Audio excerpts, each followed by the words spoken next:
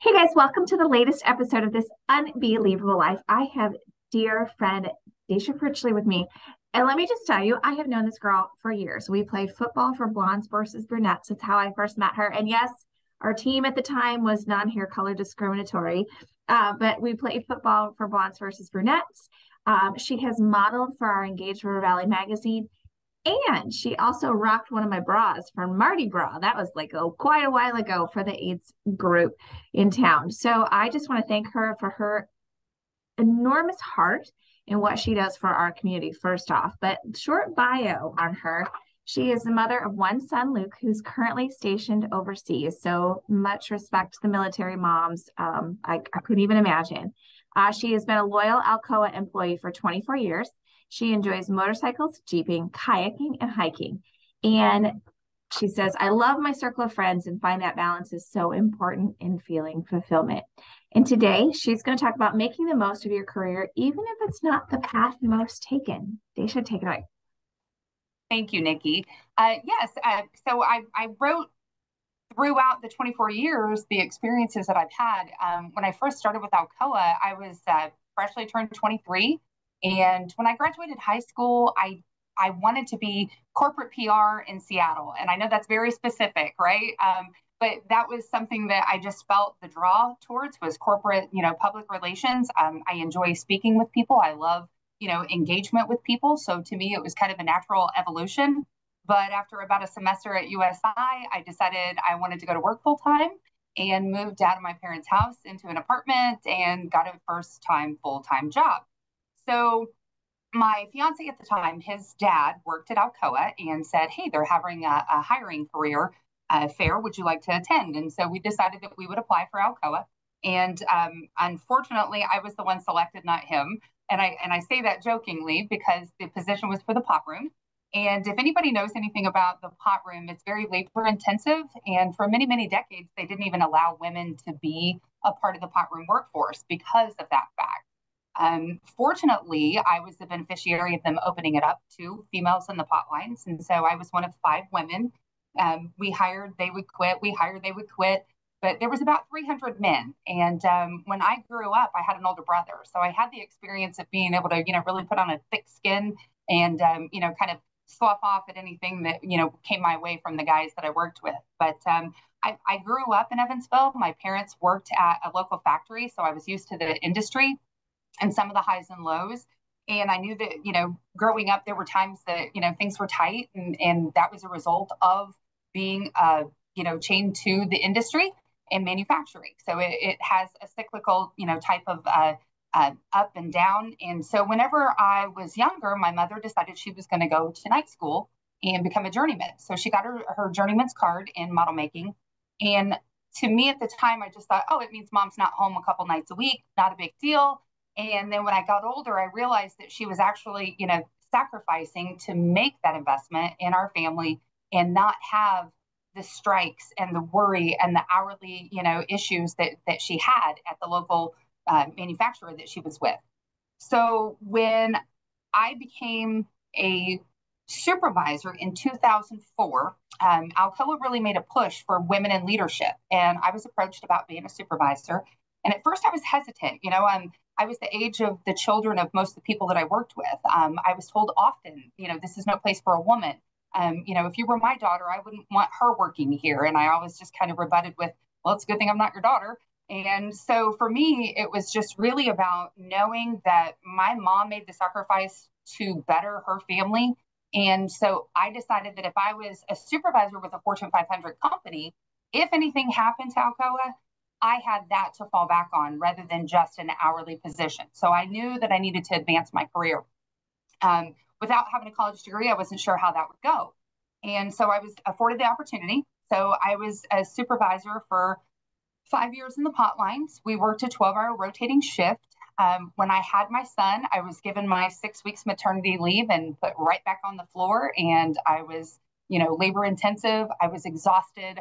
I was emotional. I was all those things that a new mother experiences. Oh, by the way, you have to work an extra 4 hours. So it was the 16-hour day with a newborn at home. And really that time period influenced me to only have the one child. I feel like if I would have had a different circumstance, would I have had more? Maybe. But at the time, that's what my decision was for me, and I'm happy with that. I'm comfortable with that. I love my son. He's my world. So Nikki, thank you for the Army mom shout out. But after a decade of rotating, I decided that I really wanted to be home nights and weekends, and that was the draw maternally that I was experiencing. So I discussed it with my husband, and we made the decision that there was an administrative role that was open. And that administrative role was actually a demotion in the eyes of the company. It was a lower pay grade, it was a lower annual salary. So I really was, on the verge of not going for it because I had started to kind of progress to a leadership role for the crew in the potlines. And they said, you are on the track to become the crew leader, not just a frontline supervisor. So I was kind of, working my way up through the ranks there. But this is what I needed for me. And so my personal life really kind of took the forefront. And after 10 years in the potlines, I moved to that administrative role. During my interview, though, I was cautioned not to stay there long if I still wanted to proceed through the ranks in the Alcoa system. And it was looked at as a lesser of a role. And so that was my hiring manager that gave me that advice. And I was like, oh, okay, that kind of stings a little bit, but it made me rethink, how am I going to get to a manager role? And to really just have that drive without a college degree, I had to combine a couple of roles, had to, keep saying yes to different opportunities. Anything that came my way, I would accept. And so really it was just about, my work ethic really helped to escalate the attention that I was getting from managers. And they said, well, Dacia can take this project. So I started taking on projects. And that exposure helped me to kind of make it known that I wanted to be a manager even without my degree. I had college tuition assistance that was offered then. And they said, hey, we'll pay for this. If this is something that you truly want, let's talk about it. Let's get you what you need. And I really thank the sponsorship that I received at the time from my manager for that. So I became an HR business partner. And then my next progression was going to say, okay, HR manager.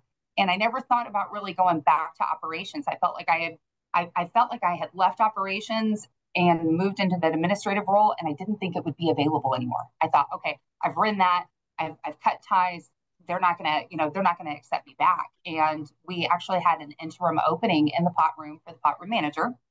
And so they tapped me and they said, Dacia, we want you back down there. You were in the pot lines for 10 years. You understand the ins and outs of the HR piece now. You've got a little bit more experience under your belt as far as the people piece.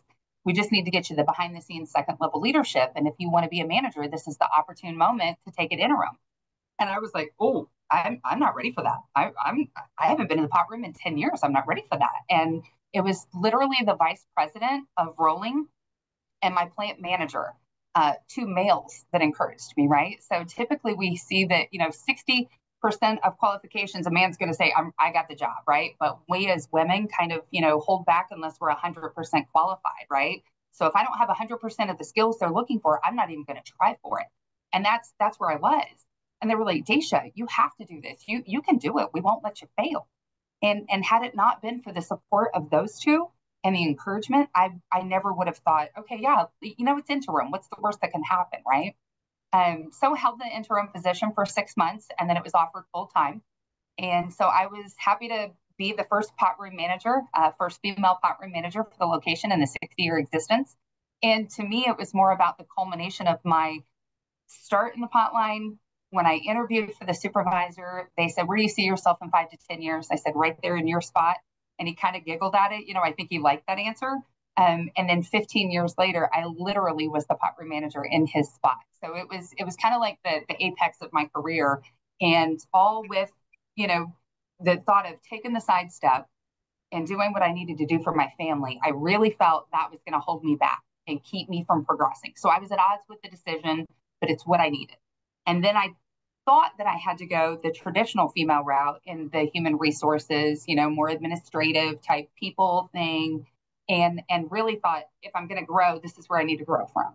And then I was able to go back into operations. And once I went back into operations, I was able to take that empathy and really that piece that I think we as females, embody and embrace a little bit more, and use that to really make connections with the people on the floor. And, so that is one thing that the feedback I really got was, hey, you know me by name, and I knew everybody by name, and it was one of the things I prided myself on when I went back to operations. So it sidestepped. I think people are afraid of that sidestep. And I think that sometimes when you see the end result, maybe you think you have to go straight there. You've got to get the degree. You've got to, go straight into the entry level and just keep progressing through the technical aspect, the operations aspect, the human resources aspect. But, when I made that jump sideways to the administrative, thinking it was going to really kill any aspirations I had, I just continued with motivation to keep saying yes to new opportunities. And it allowed me then to have exposure to people that said, hey, no, we want you back in operations. So I think it's important, to recognize that it's not always the normal path that you may take. And when I was first asked about speaking to my career development, it was for a high school teacher group that came in to see manufacturing opportunities. And then they would go back and tell their students about, hey, this is available to you. And when I first got asked by our communications department to do it, I really didn't think much of my career. I was like, oh, I didn't have a college degree. I don't really have anything to contribute other than I worked my tail off to get here, and that was really when I first was told, no, really, it's kind of impressive. You're the first female pot room manager. You don't have a college degree, and yet you've been at the same place for 24 years and continue to grow. And so for me, that was like kind of an aha moment that, we do have a story to tell. And, hopefully somewhere somebody is saying, hey, college isn't really for me. I'm never going to really go anywhere. If I don't go to college, I'm not going to make anything of myself. But, I'm here to say that, yes, you can. You just got to have the drive and the will to continue to grow. So with that, though, I would like to just give kudos to the opportunities I've been given with Alcoa and, people like Nikki that are making a difference in the community. So I am very blessed to have found you those many years ago with our Blondes versus Brunettes. So thank you so much for that. And I really encourage anybody to kind of keep trying, keep climbing that ladder and breaking that glass ceiling. One of my favorite things that the last thing I want to touch on, one of my favorite things that I used to say to the interns that I had, the female interns, I would say, find your voice, find it early, and make sure that you're asserting it. And then I saw a TED Talk not too long ago, and it said, we have a voice. When we tell people to find a voice, that we have a voice. We just need to learn to use it. And so I can't encourage you enough to lean into the conversation and be part of it. I was with my peers in the lead team. I was the only female, 10 years younger than every other one. And so I wasn't truly with my peers. However, I didn't let that stop me from making sure that my opinion was there, that my voice was known, and I was part of the conversation. So I just encourage that for anybody. But with that, thank you, Nikki, for having me today. I do appreciate it. And if you are interested in a career with Alcoa, please visit alcoacareers.com. Everything is posted by location, so feel free to submit an application. And thank you again. Happy St. Patrick's Day.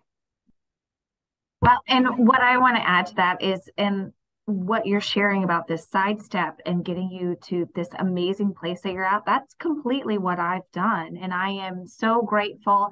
I feel that layering of experience can create something strong and important and inspirational. And I love your story. And I love that you have added to tell people to say yes to opportunity. I literally did a talk yesterday, and I told, the group that I was speaking to just not miss out on those and to grab them every chance that they get. So thank you for your amazing, unbelievable life. I'm so appreciative to have you on the podcast today. And I thank everybody for listening. Again, you guys can hop on the website if you're interested in a career at Alcoa, or you can reach out to me to reach out to Dacia. Again, phenomenal woman right here. We love her to pieces. So Dacia, thank you so much again. And again, thank you everybody, and have a blessed and wonderful rest of the day. Thank you.